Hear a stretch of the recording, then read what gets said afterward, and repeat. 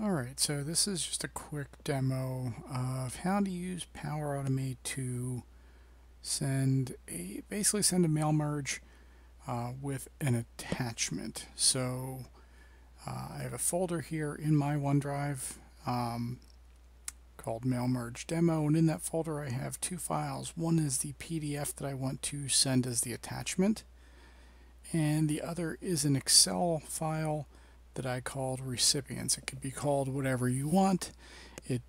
The only requirements is that it is an Excel file in the latest version of the Excel XLSX format, and that it contains the information that you want to use for the mail merge. In this case, I simply have two columns, name and email, and they need to be in the form of a table. So basically, if you don't know how to do that, you would highlight the text, the data, and click Format as a Table. Choose any style. Doesn't matter what style you choose, as long as it ends up in a table format. And by default, Excel will call the first table in every spreadsheet or workbook Table 1. So in my case, I just have name and email, and that's going to be perfectly fine for what I want to do. Now, I already have the flow built out here, but I'm actually going to take a step back and walk you through building this from the ground up. But this is essentially what we're going to end up with. It's going to be a flow that we run for a selected file in OneDrive. So we'll select a file, and then we'll go to the Automate menu and say, run this workflow. And the file that we're going to run it on is the attachment. I guess you could do it the other way around and run it on the file with the recipients, but to me this made more sense. So essentially you could call it email this through mail merge, whatever you want to call it. But basically, if we're going to start for a selected file, we're going to get the file metadata using the path, because this trigger is going to give us the path to the file and a few other bits and pieces, but not all of the content, all of the metadata we need. So we're going to use this get file metadata using the path that's coming from that trigger. And then we also, in order to attach it as an actual email attachment, we need to get the file content. So this is sort of daisy chain. So we're using, from the trigger, we're getting the path. From the get file metadata using path, we're getting the file identifier, and then the file identifier is used by this get file content to actually get the file itself, because we need the metadata and the file content to attach it. And then there's another step here where we're basically reading the rows in that table in that Excel spreadsheet. And then, actually this compose doesn't need to be here, that was just for testing, so let me delete that. And then we have an apply to each loop, which basically is going to cycle through each row that's in that table to send an email. Alright, so let's see how we put this together. So I'm going to go over to a new tab here and say we're going to create a new flow, and I'm going to call this select instant cloud flow. And in the trigger section, select for a selected file OneDrive for Business, and I'll call this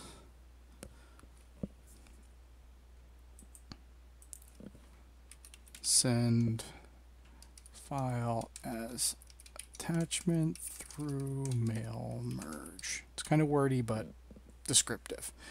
And then we click create. So again, we're not going to add any inputs here. We're simply going to say it's running for a selected file, so now we need to use the get file metadata using the path. Is important because there's get file metadata and get file metadata using path. You want to make sure you're using the one that says using path, because we know that the file path is being output by that trigger, and that's what we need.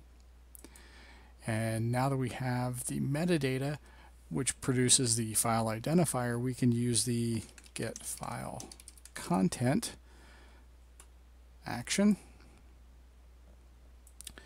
and the unique identifier is going to be the ID that's output by the get file metadata using path.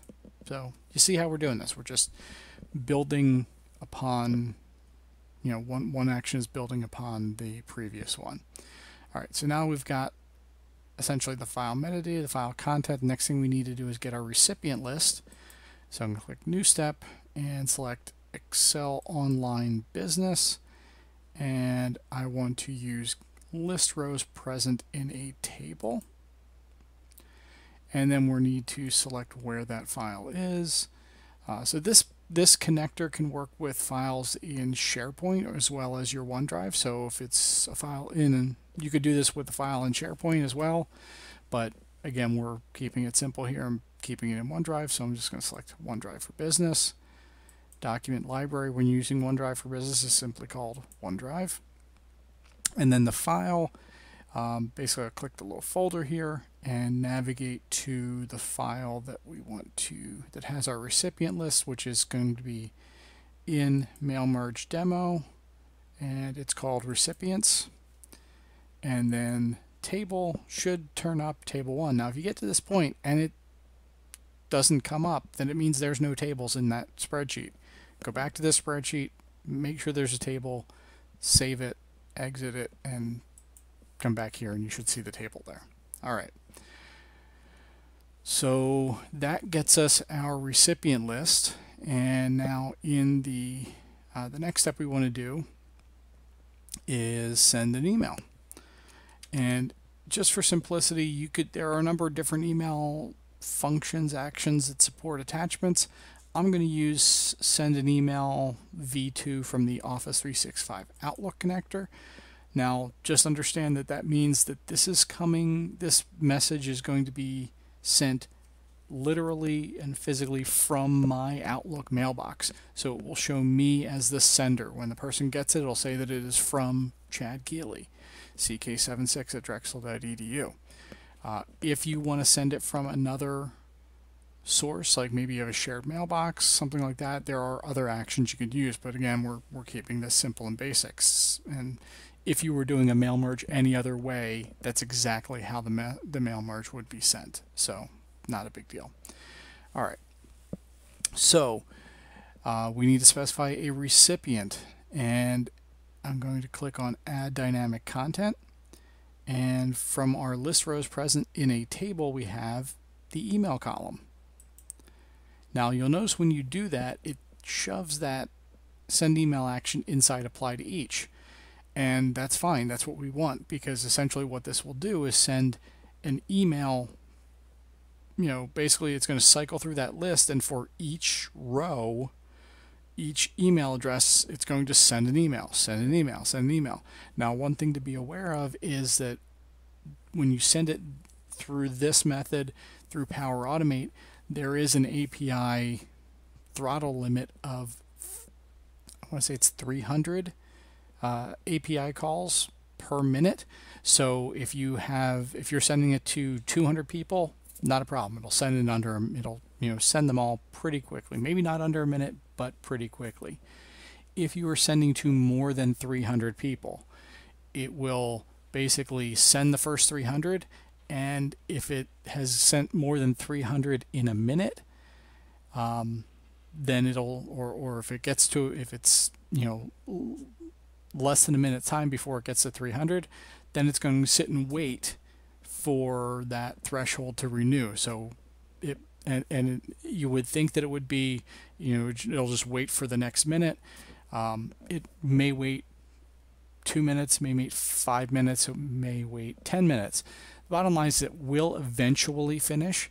Now if you were sending 5,000 messages, this wouldn't be the most effective way to do it, but you could do it this way. It would just take a really long time for that mail merge to run. But anyway, in this case, we're only sending it to like 6 people, so 6 addresses, so it's not a big deal. Now within here, so we've already got the email that is from the email column in our list rows present. Now in the subject, we'll say we can actually use the name field. So there's our name. So I'll say name here is your PDF. And then in the body, we can say, please see attached document. Now, in order to see the attachments, we need to show the advanced option.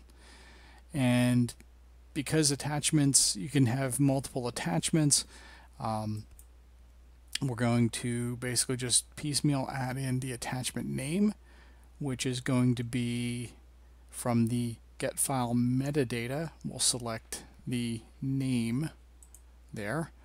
And then in the attachments content, that's why we need the get file content step to get that.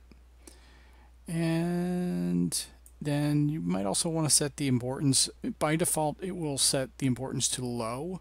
So unless you want it to be low importance, set it to normal or set it to high. But that's one thing I've learned, is that if you don't set the importance explicitly, then it will default to low importance. You could also enter a separate reply to, so maybe if this won't change who the message is coming from, but it will have any replies redirected to some other address that you provide. Now, technically, when you show the advanced options, there is a from field. The catch here is that you need, if you want to send from a different address, you do need send as permission or send on behalf of permission to that mailbox. So you can't just throw any email address in there that you want. You actually need permission to send from that mailbox. I'm going to leave that blank. And that's it. So we hit save. So literally that took, what, 6 or 7 minutes to build that out. And I am ready to try this out. So we called this send file as attachment through mail merge. If I go back over to my document library here, I'm sorry, not my document library, my OneDrive, I'm going to select that PDF that I want to send, and I will click on the, I need to click the 3 dots and then automate, and wait a second for it to show up. Send file as attachment through mail merge, select that, and then it's going to say, do you want to, well, what it's going to ask me first to accept or allow these connections. So I'll click continue and then run flow and done. And if we go back there, we'll leave from there, and then we will see that that is currently running and it's finished. So again, this was only sending 7 emails, so it went very quickly. If you're sending 300 or more, it will take several minutes at least to send. But if we expand this, we can see here's the first one. So if the name in the first column was Gmail, if I go to the next one, it'll say personal, and the next one will be Han, and the next one will be Chewy. But basically, you'll see all of the emails that were sent as part of this flow. So there you go. That is one way to send the same PDF attachment to multiple people as in sort of a mail mergey way using OneDrive, Excel, and Power Automate. So hopefully this is helpful. Give it a try. Let me know how it works, and have a great day.